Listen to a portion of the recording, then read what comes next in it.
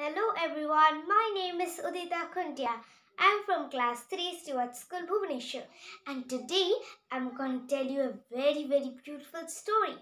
And that story name is How the Sea Becomes Salty. So, how the sea becomes salty? You can tell it how the sea becomes salty, or you can tell that story's name as the magic mill. Okay, anything you can tell. So, I prefer the name of How the Sea Became Salty. I love that name. So, what happened that once, a long time ago, a king ruled, a very good kingdom. Okay, that king in the kingdom, in the region of the king, the kingdom was very well looking, and really it was very well. If it is ruled by such good kings, then it will be really well those kingdoms who are ruled by those good kings. So everyone in that kingdom were happy, and there no one in the kingdom was hungry or starving or anything else like that. Everyone was happy, and so one day, but there was one thing that the king had was most precious. The king said the king's peers, the king's subjects, and his kingdom was it was very precious thing to the king. And but the most precious thing to the king was a meal. It was an ordinary looking one. So it was an ordinary looking one, and nothing was so beautiful about this meal. But why did the king love it? Because it was a magical meal. If you could tell me, if you would tell, what? Make me some salt.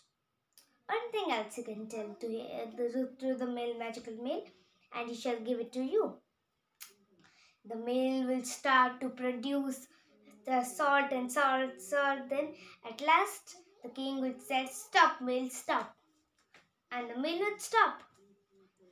So one day, a very successful thief, the thief that has been successful in in where he has stole various things and had been successful, and he wasn't cut till now by the police. So he came there, and then they decided, "Oh, I shall take this magical mail." He thought this, and then he went to the king's palace, king's kingdom, and then asked others, and he started to locate where is the magic meal is where did the magic meal is located. So he began searching for it. He told all the people, as he was disguised as some of his ministers. He began to tell people, "People, everyone, come! Do you know where the magical meal of the king is?" Then all the people said, "Oh, nothing. It's not so surprising. Why are you doing like that? You are the minister of our king. You know it's only by the lotus pond back at the back of the kingdom." Now the thief got the answer. It was the magic meal was at the lotus pond. So that night he went in search of the lotus pond, and at last he found it, and there it was, the magical meal. So then he took it and then began to run away. And all this while, the king had a strange feeling. He said to himself, "Something's wrong. Something's wrong.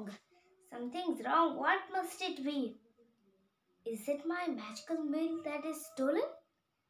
He thought. Suddenly it struck to his mind, and he ran to the back of his kingdom. And what he saw, his magic meal is stolen. Oh no, poor king. Now? What will he do without his magical? What will he do without his magical meal?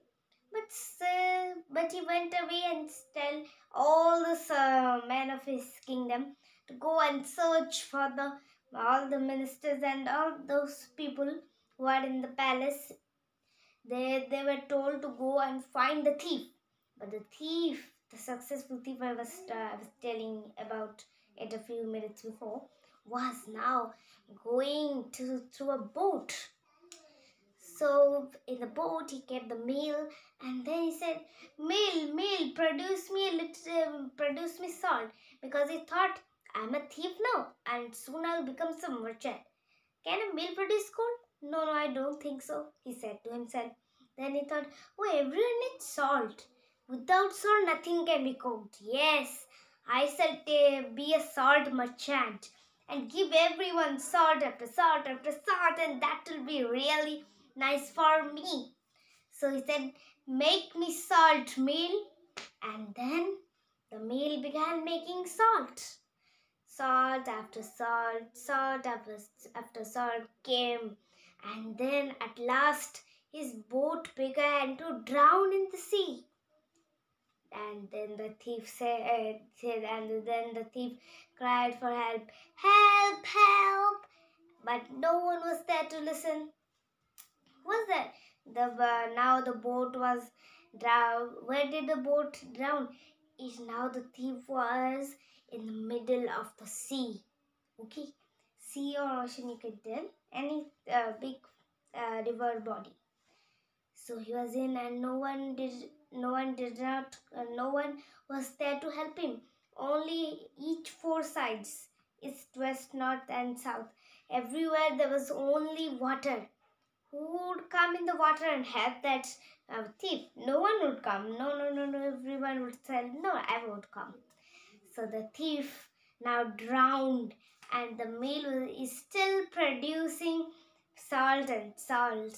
So that is why the oceans, the seas, the ocean and the sea are always very salty. The water is very salty, that's why. Because a meal is still producing salt. Okay, so that is the story of the magical meal, or the how the sea became salty. Thank you. Have a nice day.